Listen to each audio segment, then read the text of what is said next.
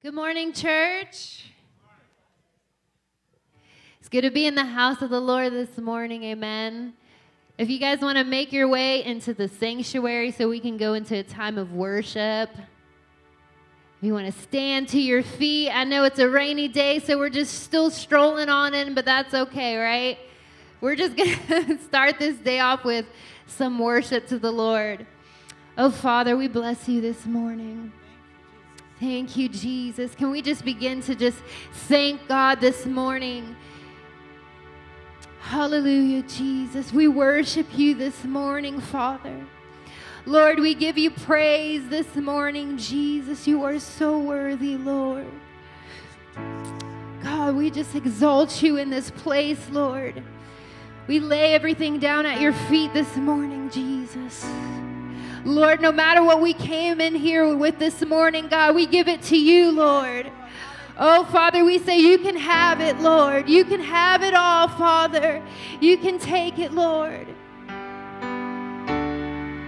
Oh, we worship you, Jesus. We worship you, Lord. Thank you. Oh, just begin to bless them. Just begin to bless them this morning, church. And whatever that way looks for you, just begin to bless them. Hallelujah. We bless you, Lord.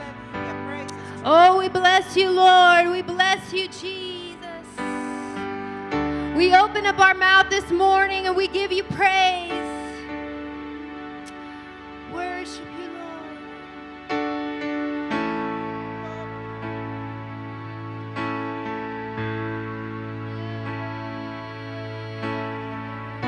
Can we just wait on him this morning, church? Can we just wait on him this morning? Can we bless him as we wait on him this morning? Can we do that this morning? Oh, we wait on you, Lord. Yes, we do. We wait on you, Lord.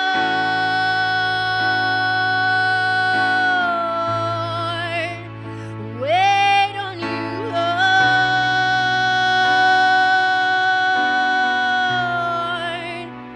Wait on you, Lord. Oh, we bless you.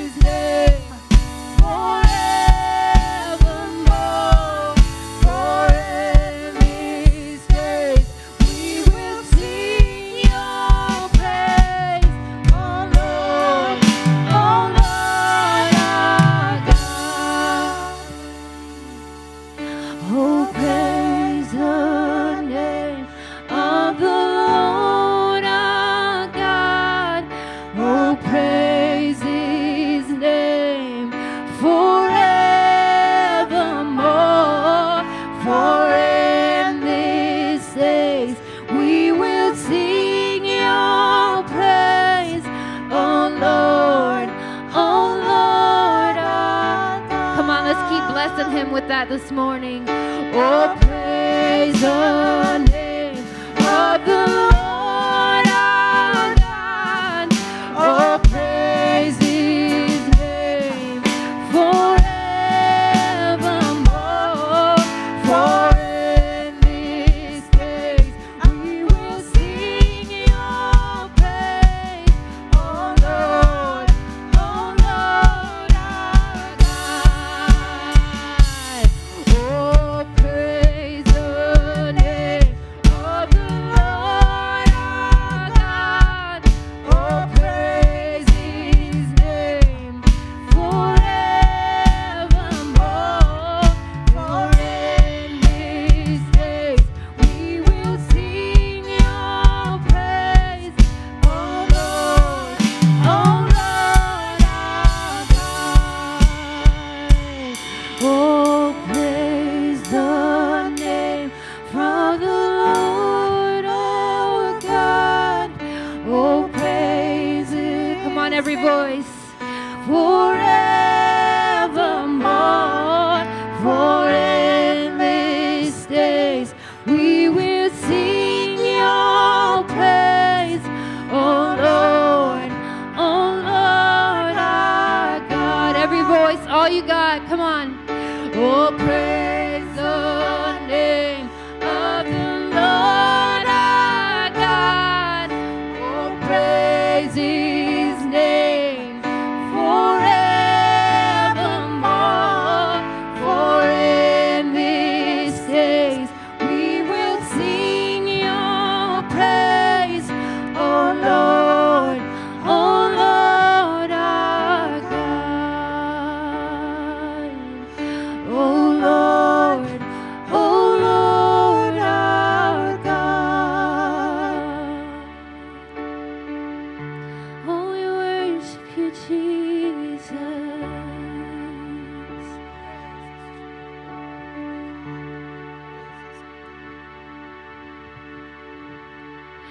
I sing praises to Your name, oh Lord, praises to Your name, oh Lord, for Your name is great and greatly to be praised.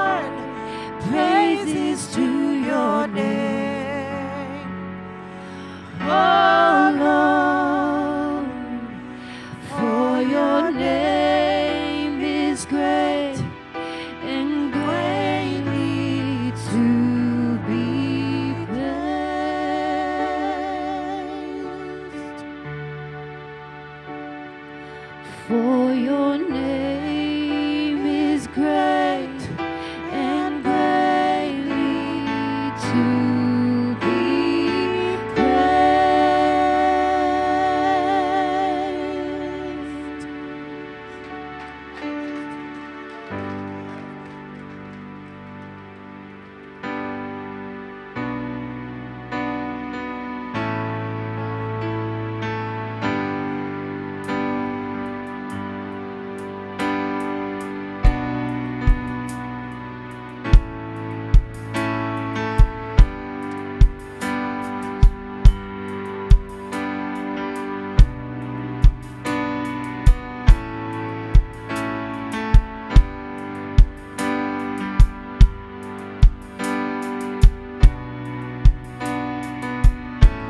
To the one who owns a crown of thorns, to the one who took lash and scourge for the hands and feet, that we're pierced by nails for the sacrifice that has torn the veil. We crown you, we fall face down and we worship. Your cry out, you are worthy, God. You are worthy, God. Yes, we crown you. We fall face down and we worship. Your cry out, you are worthy, God. You are worthy, God.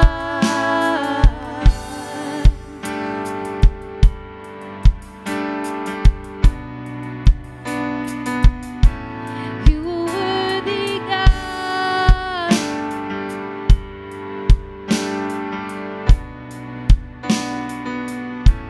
To the one who gave his very life away, took upon himself all our guilt and shame, hanging on a cross for the world he loved, and with his precious blood purchased men for God. Yes, we crown you. We fall face down and we worship. Your cry out, you are worthy, God. You are worthy, God. Yes, we crown you. We fall face down and we worship. Your cry out, you are worthy, God. You are worthy, God.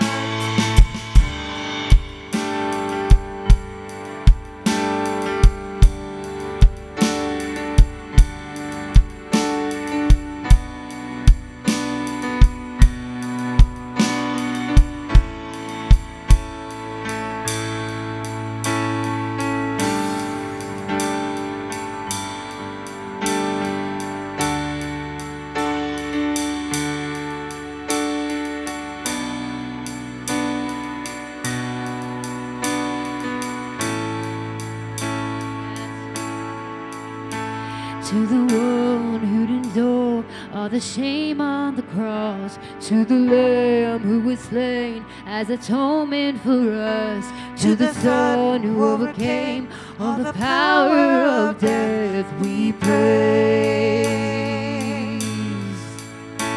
For the stripes, for the wounds, for the beating you bore, for the tears, for the blood that was willingly poured, for the merciful, wonderful majesty of your love.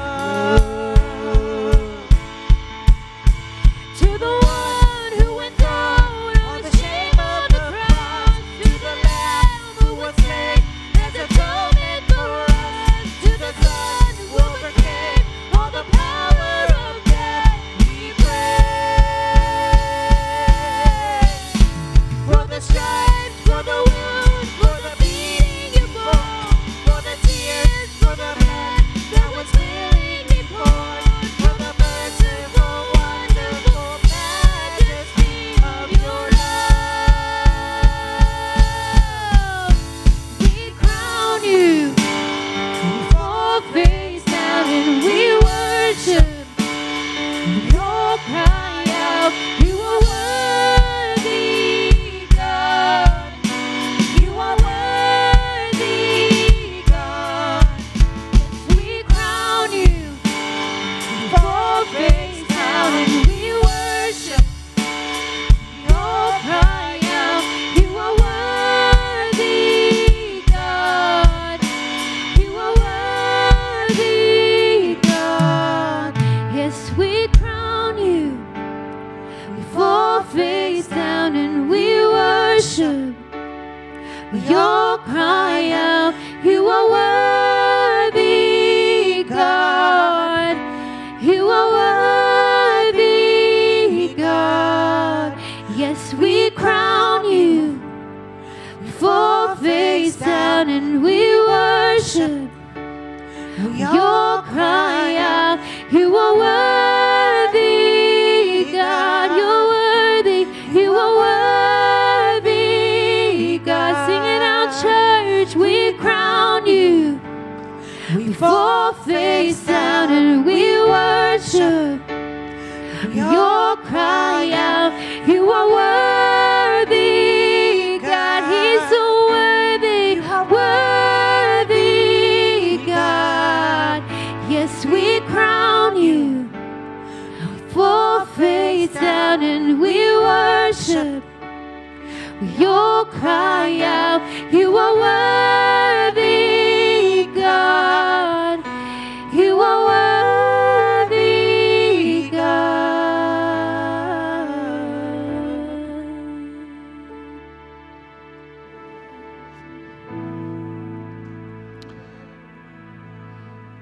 I feel like this is an appropriate time to take communion.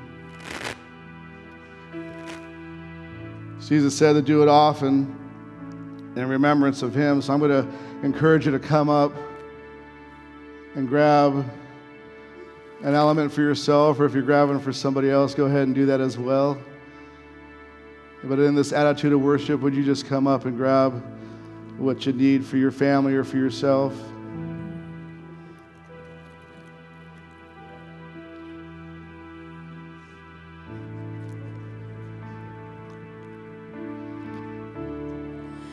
When the music fades, all is stripped away, and I simply come,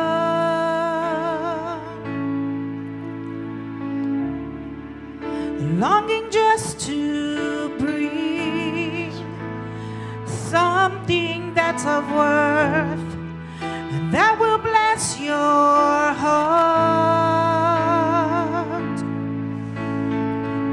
I'll bring you more than a song, for a song in itself is not what you have required. You search much deeper within, through the way things appear. You're looking into my heart. I'm coming back to the heart of worship, and it's all about you. It's all about you, Jesus. I'm sorry, Lord, for the thing I've made it, when it's all about you. It's all about you, Jesus.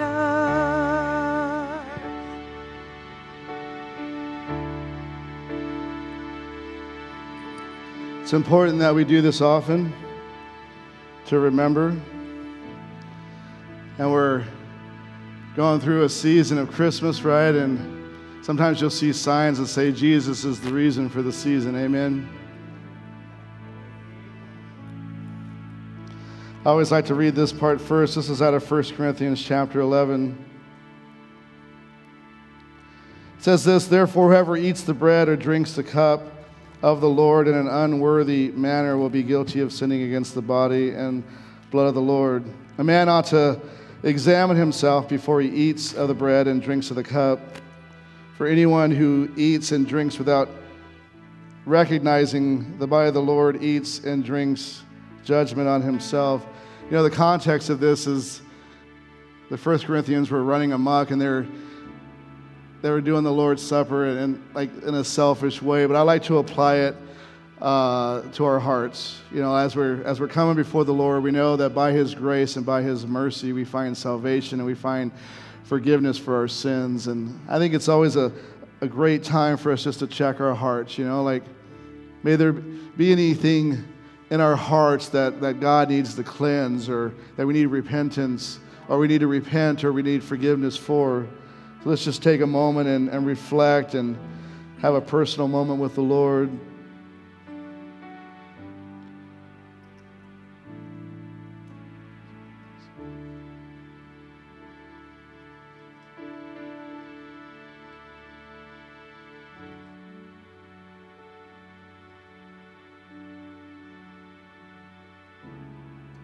Lord, we thank you for your forgiveness. We thank you that while we were yet sinners, you died for us. We were enemies of God before we became Christians. We were enemies of God before we were saved by your blood. And we thank you that you have cleansed us and washed us clean. We commemorate that, we honor that, we celebrate that. What an amazing thing to be completely helpless, completely unable to achieve a goal, and you stepped in and made a way for us. Wonderful. So Paul writes this, "For I received from the Lord..." Hold on, I'm still working on my little plastic thing here. "For I received from the Lord what I also passed on to you. The Lord Jesus, on the night he was betrayed, took bread, and when he had given thanks, he broke it and said, 'This is my body, which is for you. Do this in remembrance of me.'" Let's take the bread together.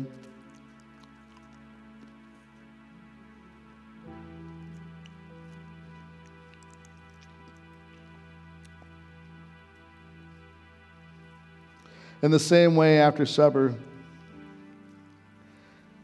he took the cup, saying, "This cup is the new covenant in my blood. Do this whenever you drink it in remembrance of me." Let's take it together. Thank you, Jesus. Can we continue to sing and worship our Lord?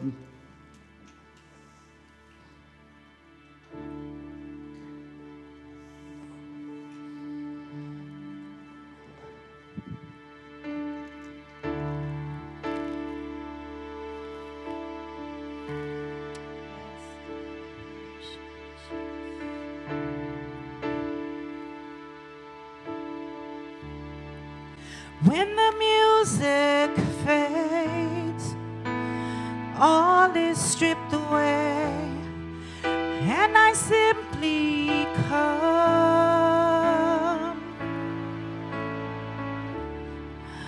longing just to bring something that's of worth and that will bless your heart. I'll bring you more than a song, for a song in itself is not what you have required. You search much deeper within, through the way things appear. You're looking into my heart. I'm coming back to the heart of worship, and it's all about you. It's all about you, Jesus. I'm sorry, Lord, for the thing I've made it, when it's all about you. It's all about you, Jesus.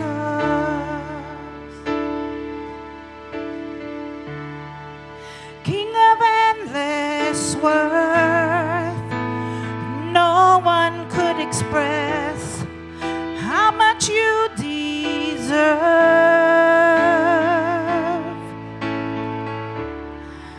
Though I'm weak and poor, all I have is yours. Every single breath, I'll bring you more than a song, for a song in itself is not what you have required. You search much deeper within, through the way things appear. You're looking into my heart. I'm coming back to the heart of worship, and it's all about you. It's all about you, Jesus. I'm sorry, Lord, for the thing I made it. When it's all about you, it's all about you, Jesus. I'm coming back to the heart of worship. When it's all about you, it's all about you, Jesus. I'm sorry, Lord, for the thing I've made it. When it's all about you, it's all about you, Jesus. I'm sorry, Lord, for the thing I've made it. When it's all about you, it's all about you, Jesus. Whoa, whoa,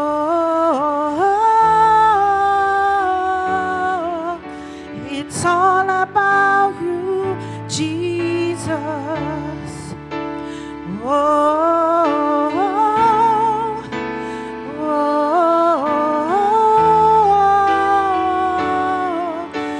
it's all about you, Jesus. Whoa, whoa, it's all about you, Jesus.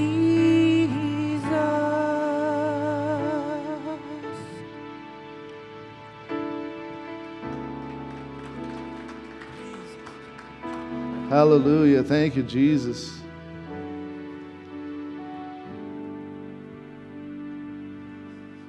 You know, this wedding ring that I wear, it's a symbol of being married.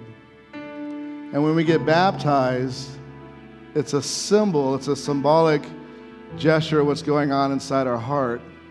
And that's how I see our worship time, our singing of songs time. It's an outward expression of an inward relationship.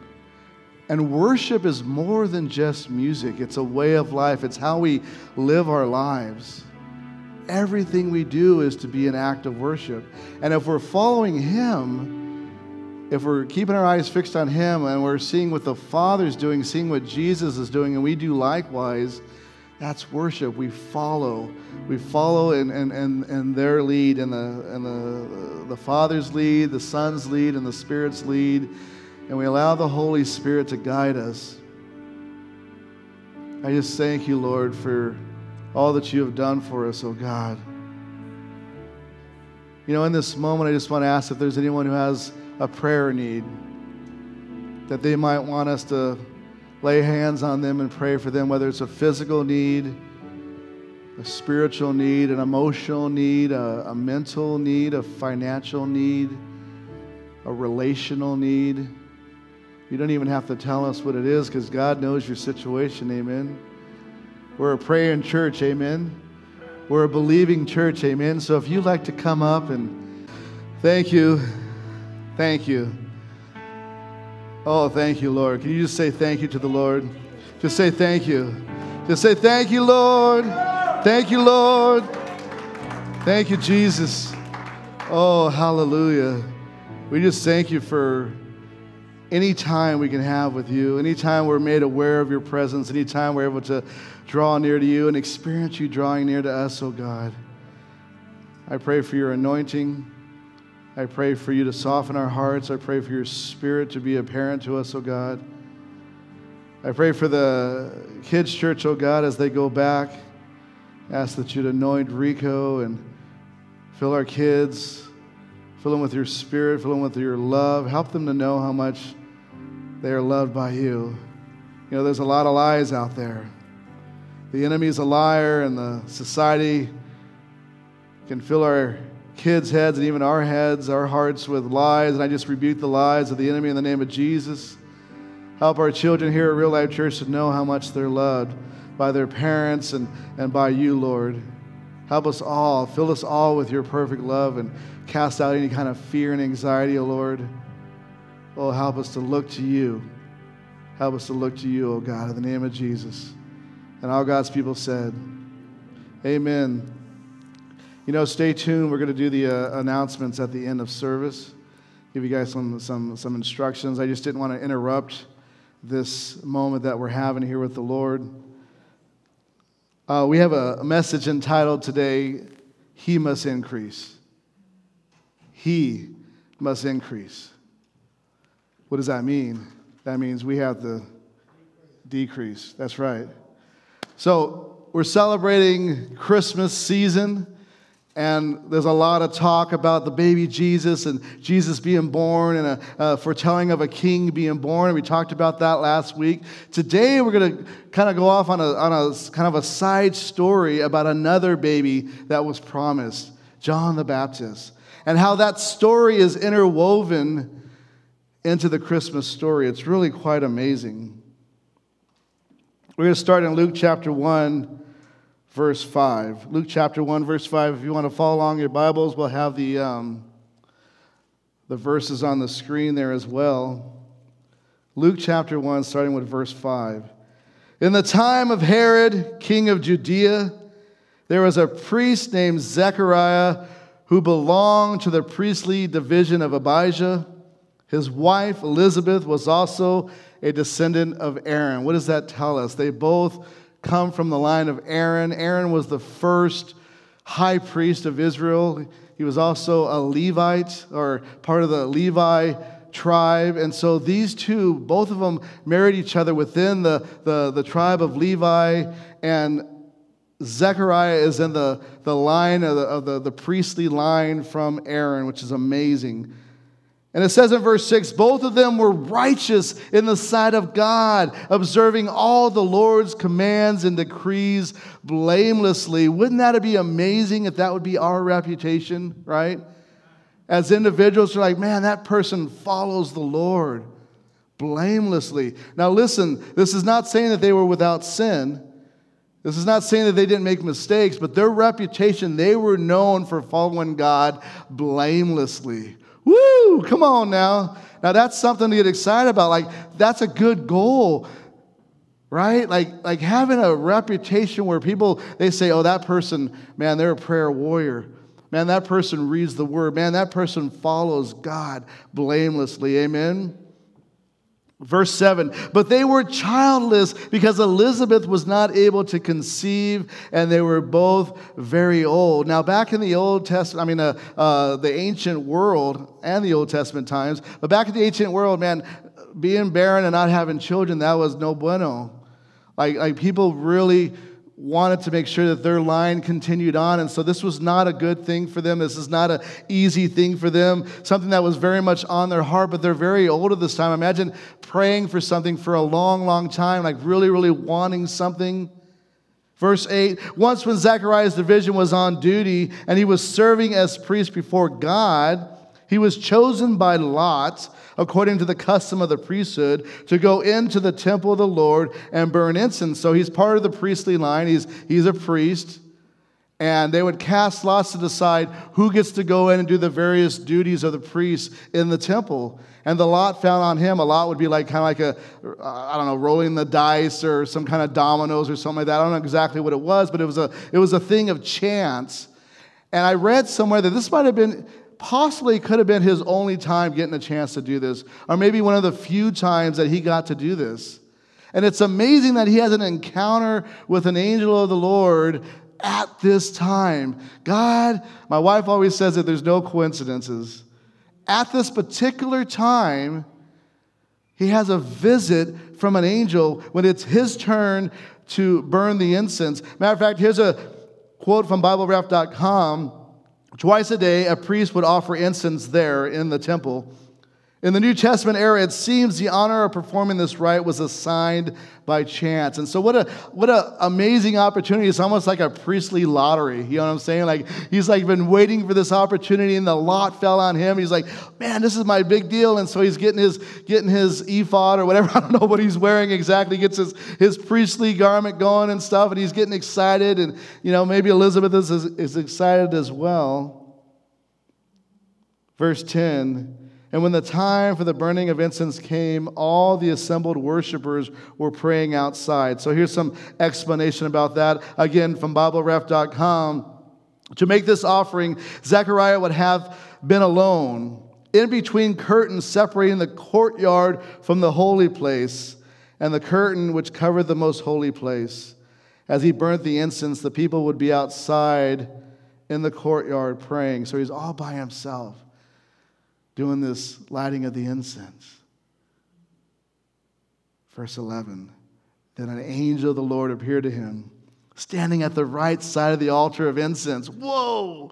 When Zacharias saw him, he was startled and was gripped with fear. Can you imagine? You're supposed to be in there all by yourself, and all of a sudden there's this angelic being that appears before you. And it seems like every time an angel appears before someone, there's always fear involved.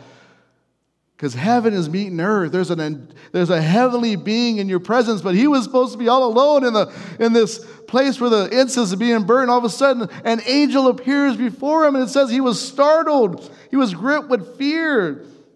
Verse 13, but the angel said to him, do not be afraid, Zechariah. Listen, your prayer has been heard. Remember just a few weeks ago, we talked about how the Lord hears.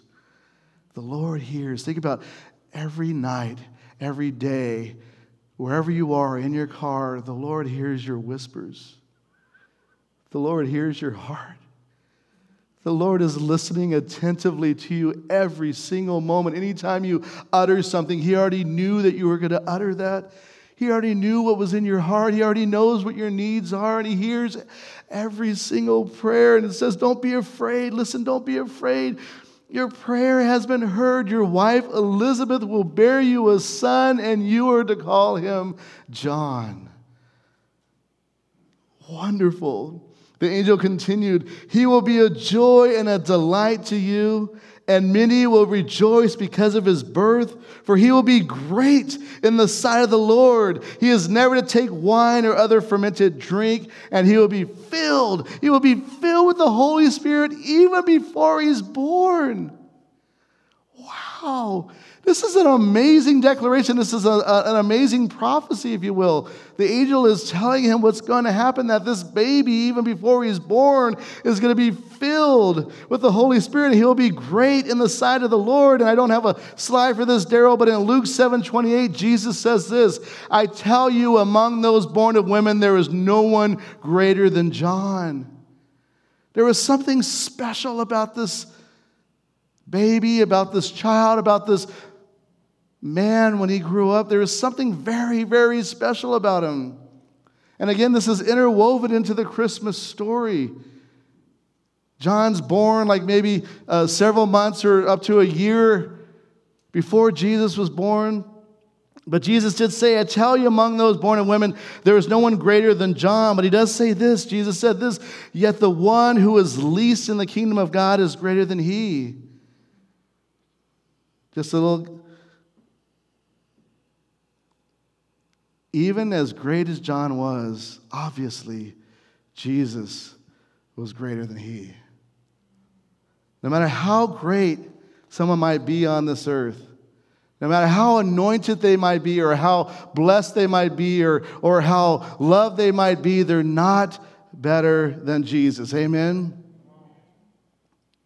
Verse 16, the angel continued, he will bring back many of the people of Israel to the Lord their God. Wow, wouldn't that be amazing again if that was said about us? That we were known for bringing people back to God. That we were known for bringing people to God. He will bring back many of the people of Israel to the Lord their God. Again, he's talking about John the Baptist before he's even born.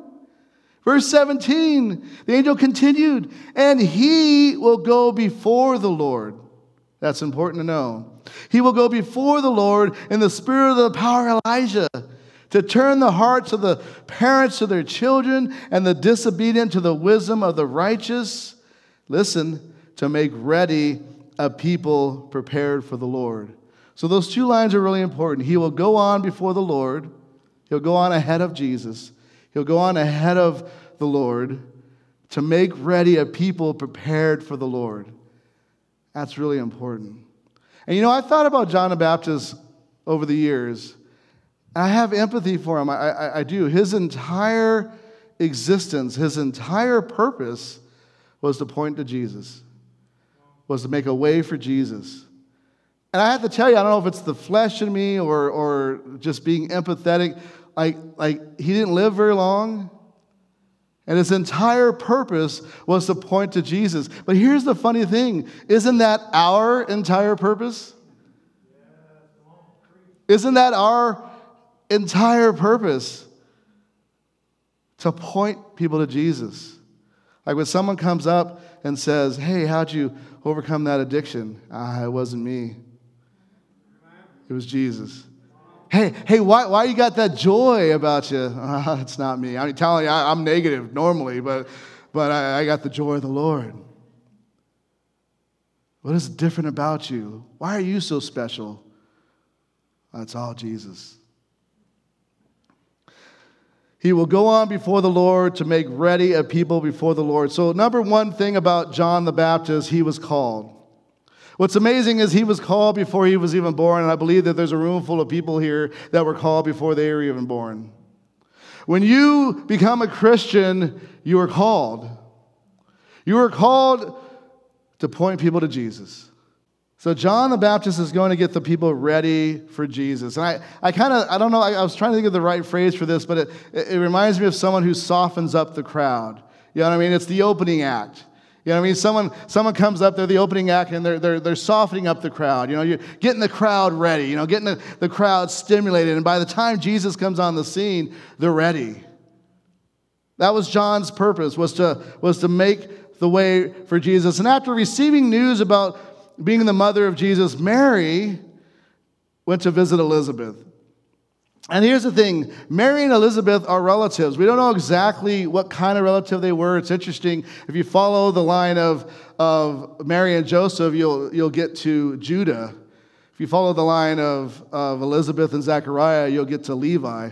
So they are related in terms of being Hebrews, and it says that they were relatives. We don't know if they were cousins or what exactly, but Mary goes to visit Elizabeth. Let's pick it up in verse 41 of Luke chapter 1. When Elizabeth heard Mary's greeting, the baby leaped in her womb, and Elizabeth was filled with the Holy Spirit. So not only was John filled with the Holy Spirit inside her, but Elizabeth was filled with the Holy Spirit. And I'm assuming perhaps that Jesus was already conceived in Mary, and so when their wombs touched or they were in proximity, there was a supernatural thing that took place. Beautiful, wonderful. You got John the Baptist inside Elizabeth, and you got Jesus brewing inside Mary, right?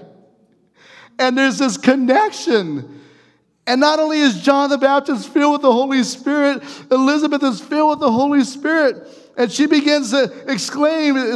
She says in a loud voice, she exclaimed. She didn't go, hey, Mary, guess what? She said it in a loud voice.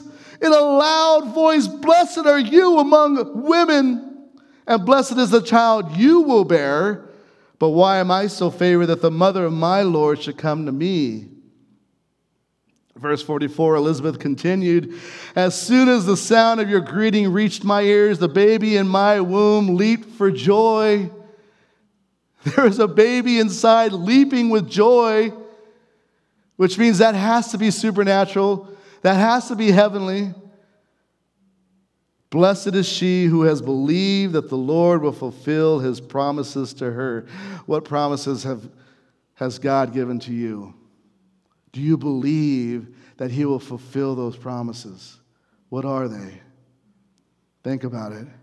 Blessed are those who believe the Lord will fulfill his promises.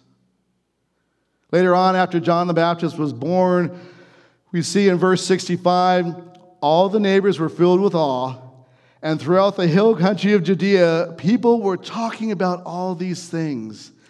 People are talking about it. Everyone who heard this wondered about it, asking, what then is this child going to be? They're not sure. Listen, for the Lord's hand was with him.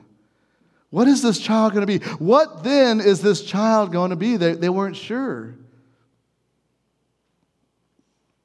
Let's fast forward to when John grows up, becomes a man, becomes an adult. We're going to see this in Matthew chapter 3, starting with verse 1.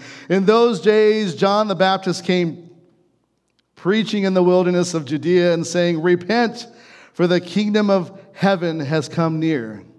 So he's preaching, repent, for the kingdom of heaven has come near. A line I didn't include on the slides, it's in verse 8 of Matthew chapter 3, but I love this line. John the Baptist told the Pharisees and the Sadducees, produce fruit in keeping with repentance. Isn't that a great line? Another translation, bear fruit in keeping with repentance. What does that mean? If you say you've repented, if you say you've asked for forgiveness, repentance is not just asking for forgiveness. Repentance is you were going this way and now you're going this way. So he says, bear fruit, produce fruit in keeping with repentance. What does that mean? When people see you, imagine you're a tree, they see good fruit in your life. Love, joy, peace, patience, kindness, goodness, faithfulness, gentleness, and self-control, and souls being saved, right? That's good fruit. So if you say that you're a follower of Jesus, if you say that you've been forgiven, if you say that you're living for God, then produce fruit that lines up with that, right? So, in other words, don't just talk the talk, but also walk the walk, amen? Produce fruit in keeping with repentance. So, John the Baptist, we know he was called, and now we can see number 2, he preached or he proclaimed. Number 1, he was called. Number 2, he went around preaching and teaching and proclaiming, making the way for the Lord. Matthew 3:4. This is just a kind of a description of John the Baptist. John's clothes were made of camel's hair, and he had a leather belt around his waist. His food was locusts and wild honey. Anybody ever have that one weird friend? Anybody?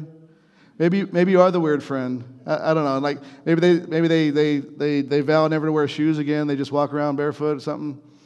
Or maybe they like eating insects and honey. I don't know. Everyone's got that one friend. Again, if you don't have that, then you probably are that one friend. It's very possible. But John the Baptist, he was a little different. Matter of fact, if you watch The Chosen, at least one of the characters refers to John as Crazy John. I don't think that's very polite. He was just different. You know what I'm saying? He was a little different. That boy's different. Okay, but it's interesting that he wore camel's hair and a leather belt. Again, I don't have a slide for this, Daryl, but in 2 Kings 1:8, it says that Elijah had a garment of hair and had a leather belt around his waist. So there's some similarities between John the Baptist and Elijah. And what's interesting is, if you think about it, there's a period of time called the intertestamental period between the Old Testament, Malachi, and the New Testament, Matthew. And it's known as a time of silence where there's no revelation from God. And other than the angels, John the Baptist is one of the first to proclaim the words of God. Just like one of the old prophets of the Old Testament. Very transitionary. He's like a transitionary prophet from the Old Testament into the New Testament. So, Matthew 3, verse 5. People went out to him from Jerusalem and all Judea and the whole region of the Jordan. Confessing their sins, they were baptized by him in the Jordan River. So number 1, he was called. Number 2, he preached. And number 3, he baptized. Very important. And of course, we know that John the Baptist actually baptized Jesus. But let's look at John chapter 1, verse 35, another description or aspect of John the Baptist. And again, this is not going to be an exhaustive look at John the Baptist. We're just highlighting some things about his life here. But in John chapter 1, verse 35, it says this: The next day, John was there again with 2 of his disciples. When he saw Jesus passing by, he said, "Look, the Lamb of God!" When the 2 disciples heard him say this, they followed Jesus. It's interesting. John the Baptist had his own disciples. And this is an interesting occurrence because he points to Jesus and says, look, the Lamb of God. And 2 of his disciples leave him and go start following Jesus, one of which was Andrew, Simon Peter's brother. But he's still pointing people to Jesus. You see how it is? He has his own disciples, but he's still pointing people to Jesus. So number 1, he was called. Number 2, he preached. Number 3, he baptized. And number 4, he had disciples. He had his own disciples. But again, Luke 1:17 says to make ready a people prepared for the Lord. John was leading people to Jesus. Now, he could have thought that he was all that. He could have thought he was all that in a bag of chips. You know what I'm saying? He could have thought that, look at me, I'm called, I'm preaching, I'm special. Jesus says I'm great. I'm baptizing people. I got my own posse. I got my own disciples. I'm pretty, you know what I'm saying? How easy it is for people to think they're all that. What's interesting about these 4 things, what does that look like? What does that remind you of? Anybody? It looks like the Great Commission, doesn't it? Isn't it amazing that John the Baptist was preparing the way for Jesus and he was already fulfilling the Great Commission? Look at this in Matthew 28:18. It says, Then Jesus came to them, his disciples, Jesus' disciples, and said, All authority in heaven and earth has been given to me. Then, of course, the Great Commission, Matthew 28:19 and 20. Therefore, go and make disciples of all nations, baptizing them in the name of the Father and of the Son and of the Holy Spirit, and teaching them to obey everything I have commanded you. And surely I am with you always to the very end of the age. Let's look at this comparison here, if you will. John the Baptist and disciples of Jesus. This is amazing. Like, he was called. The Great Commission says, therefore go, so disciples are called as well. Amen? John the Baptist preached. Well, the Great Commission tells us to teach, and so disciples preach and teach. Just like John the Baptist baptized, well, we are called to baptize people. Disciples of Jesus baptize, and he had disciples. We are called to make disciples. Again, disciples making disciples. So like I said earlier, John the Baptist, think about it. This is John the Baptist, called by God, anointed by God, filled with the Holy Spirit before he was even born. Amazing, and he really could have got a big head about him. I don't care if you're for example, I just use this as an example. I don't care if you're a pastor of 50 or a pastor of 500 or a pastor of 5,000. It could be really easy for people to think, these are my people. Look at me, man. Look at me. You know, some of those, and I'm not dissing on mega preachers at all. We came from a mega church. There's a place for mega churches and there's a place for small churches. But the bigger the church and the bigger the following, it'd be really, I bet the number one challenge for big church pastors would be thinking they're all that. That would be a huge challenge because those are their disciples, but they're Jesus' disciples. Amen? And it's really hard for all of us. Like, it doesn't matter what it is. Like, my wife and I talk about this all the time. Let's scale it down just to you and I then. You know, you go and you do something nice for somebody, or God tells you, hey, go tell somebody about Jesus, or you do something in ministry and something good comes out of it. It's really hard not to get puffed up. I think it was Paul that wrote in the New Testament, whenever I try to do good, evil is right there with me. It's so difficult to do good and not start thinking that it's because of you. Again, we must decrease and he must increase. And John the Baptist, somehow he just knew, I need to point people to Jesus. I need to point people to Jesus. Yeah, God has blessed me. Yeah, I am anointed, but I need to point people to Jesus. In John 1:20 it says this, or it says, John the Baptist did not fail to confess, but confessed freely, I am not the Messiah. You guys got it wrong if you think I'm the Messiah. You guys got it wrong if you think I'm the Savior. I am merely a servant just like everybody else, and I'm pointing the way to Jesus. And you've heard me say this before. Again, I mentioned it earlier about the testimony. Your testimony is super powerful. Why? Because it points people to Jesus. We should never be like walking around holier than thou saying, hey, look at me, I'm a Christian, look at me. This is how I've always been. I came out this way. No, you are where you're at because of him. If there's any good in your life, if there's any deliverance in your life, if there's any healing in your life, if there's any holiness, any righteousness, it's all because of him. And John the Baptist said, I am not the Messiah. Verse 23, John replied he replied in the words of Isaiah the prophet, I am the voice of one calling in the wilderness, make straight the way for the Lord. Again, he was the guy to get the people ready for Jesus. And by the time Jesus came on the scene, they're already ready. They're primed and ready because of the ministry of John the Baptist. But he pointed people to Jesus. Verse 26, he says, I baptize with water, John replied, but among you stands one you do not know.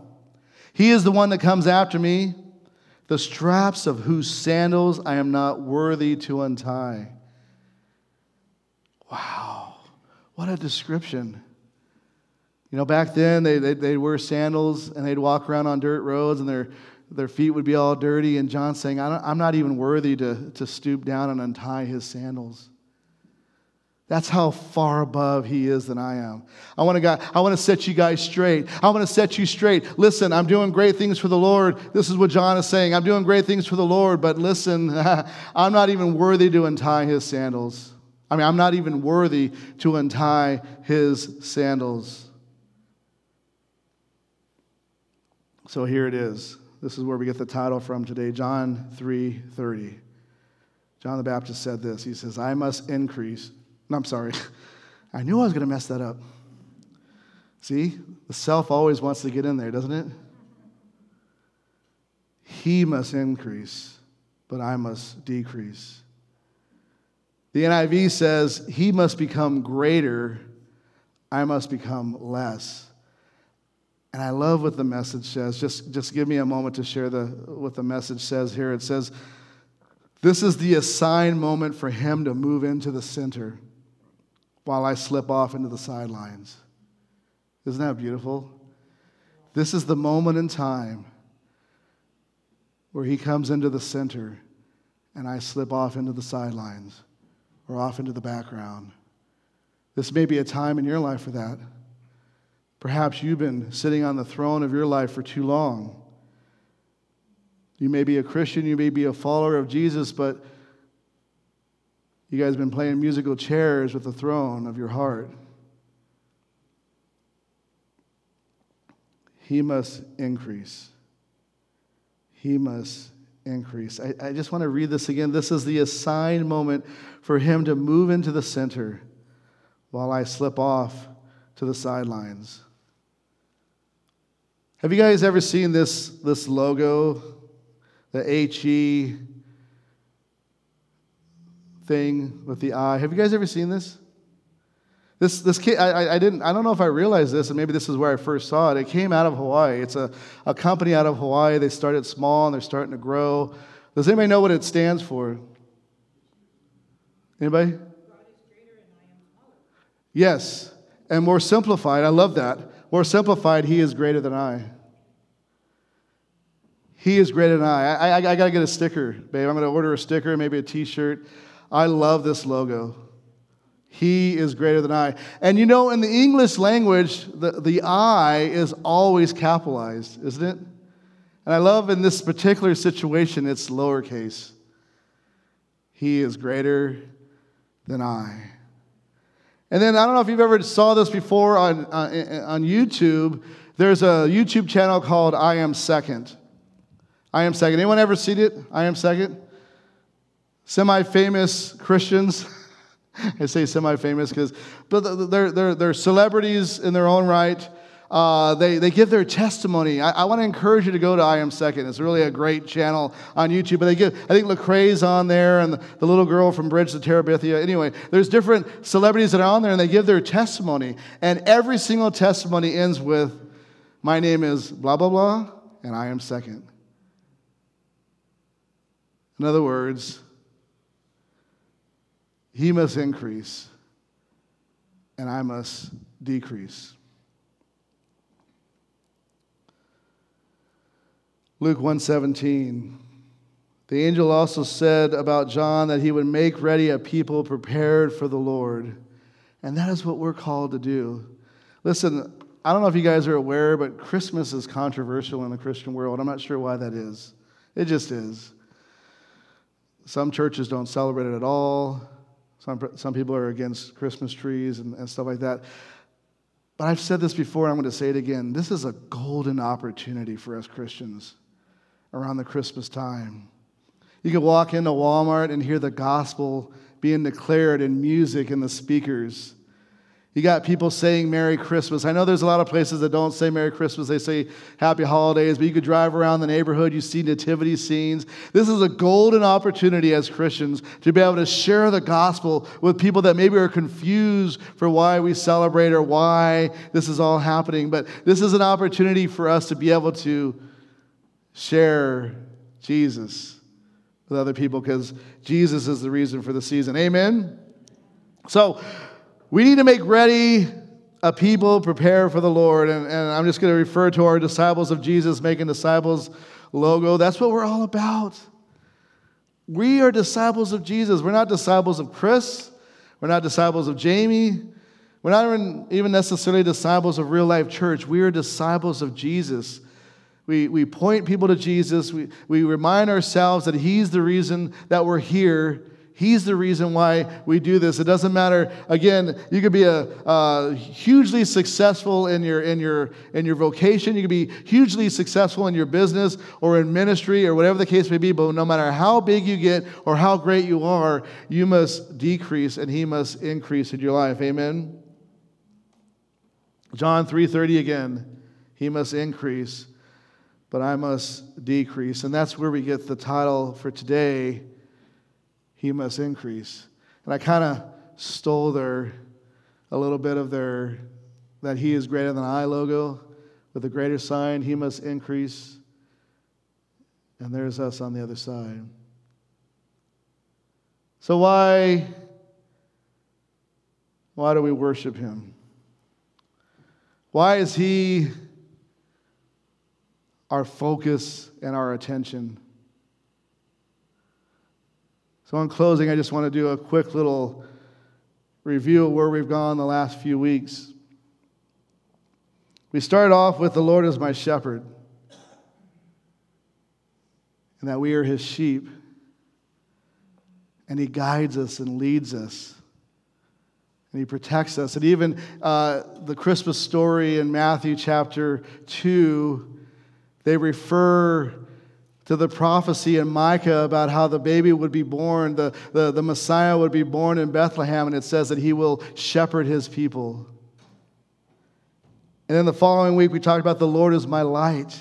And John refers, the Gospel of John refers to the light of the world coming into the light coming into the world. And Jesus Himself says, I am the light of the world.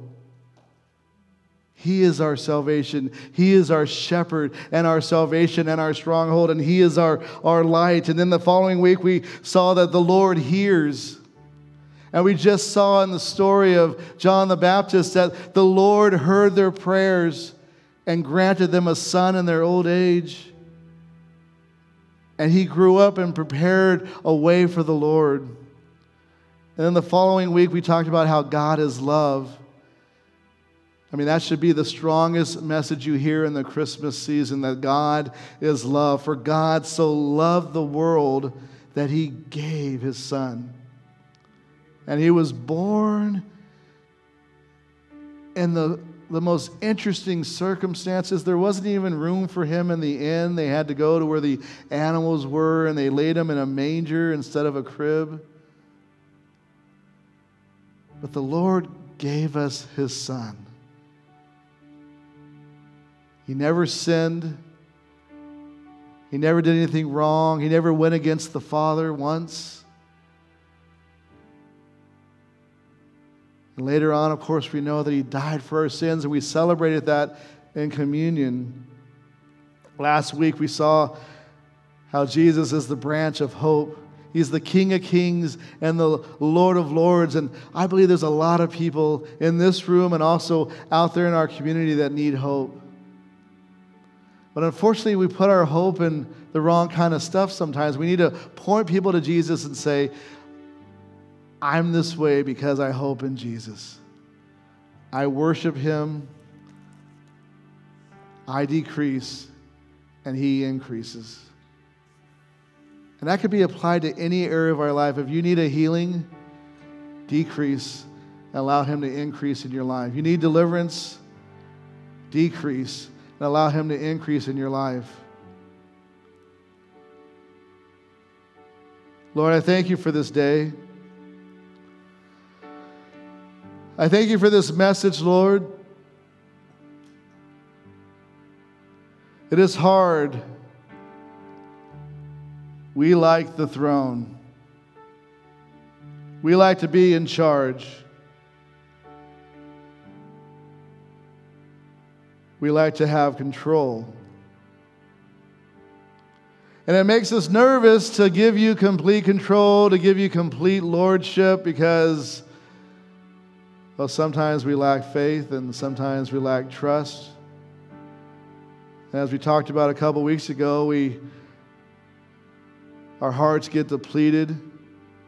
Maybe we forget how much You love us, that You'll never leave us nor forsake us.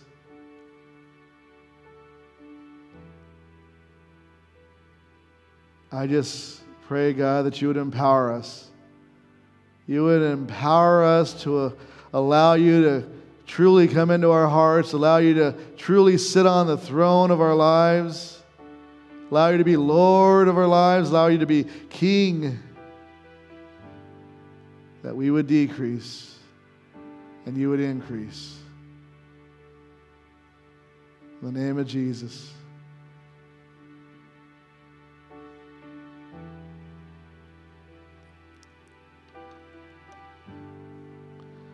Praise You, Jesus.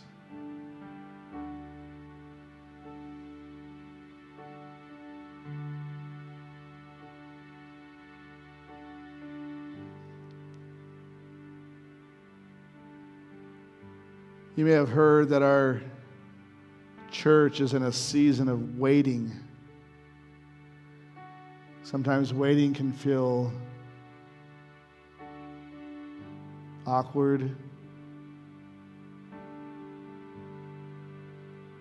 But in this moment, I want us to just wait on Him.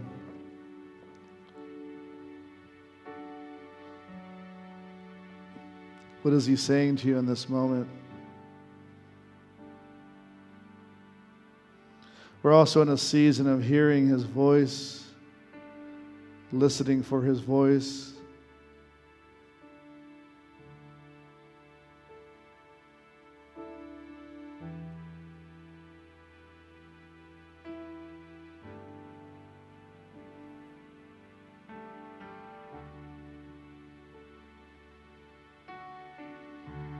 Is there anyone who has something on their heart that they believe is from God,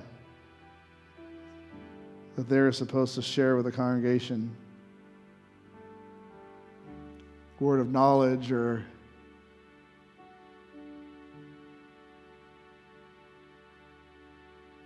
don't make it happen if it's not from God, but if you feel like God is prompting you to share something with the congregation, an encouragement or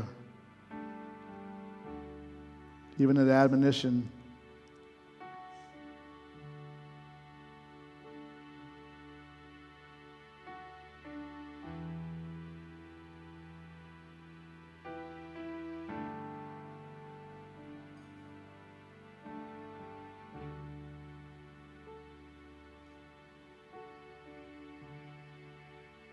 perhaps, Lord, what you have spoken has already been said. Perhaps you have things for us as individuals.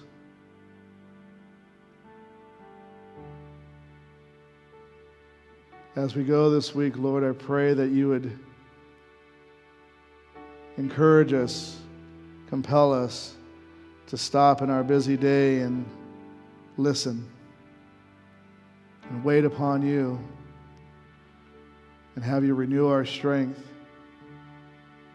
and fill us with your love, oh God.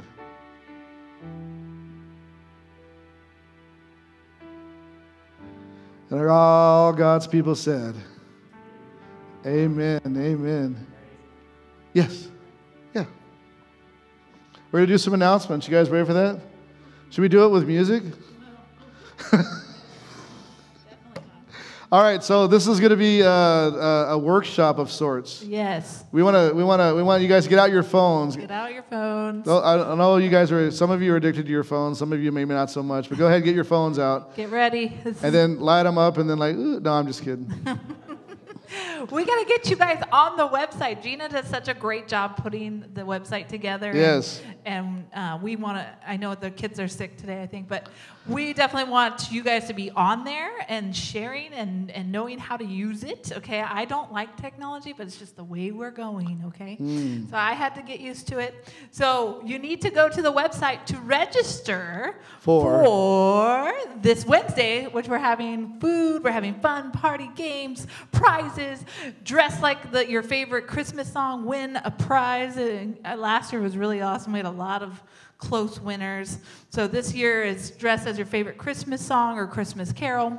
Dinner provided with RSVP. So if you want food, get out your phone and go to, ready?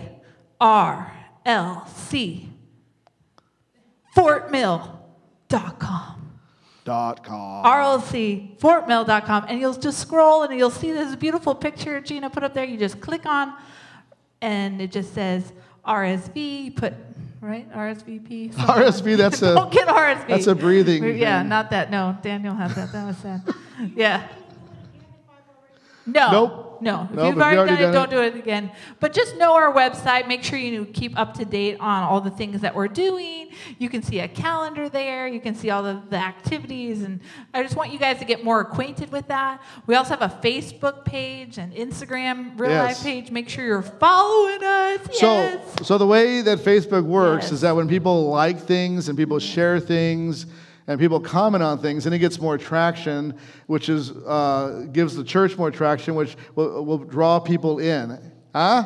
Yes, yes. That's and then YouTube is where we put the services, the sermons and stuff. So go on YouTube, subscribe, but you have to listen. Lean in and listen. Okay, so on YouTube, you have to subscribe, but you have to also say you want notifications so that whenever a video is posted, it'll notify you. Here's the thing. I want you guys to try to get in the habit of sharing things with people, because the more you share things with people, the more visibility Real Life Church will have. Amen? So you can share the Christmas party with them this Wednesday at 6:30. You can share Christmas Eve. Christmas Eve is Sunday at 10:30. So next week, Sunday at 10:30, there's an interactive service. Wow, so that's coming up fast. Next week. Family interactive. We're going to have bags for the kids. We're going to have a story for the kids. We're going to have activities for everybody, teens, adults. It's going to be interactive and fun, and we get to see us be goofy up here and do funny things. So you don't want to miss that. You want to invite your family. I'm never goofy. Never. And you want to invite your family, your friends, your neighbors, because there's a salvation message of hope and healing, and we all need hope and healing. Amen. And candles. And candles. We get to sing Christmas carols with candles. Yeah, don't do that. And then we get to do amazing things. And excelsis. No, stop it. Don't sing that one. I don't like that one. You don't like that one? It's a good one, but I prefer Silent There's Night. always a hater, right? There's always a hater. I'm a hater of Christmas carols, but I love Silent Night. We're doing that. So Silent okay, night. so that's next week.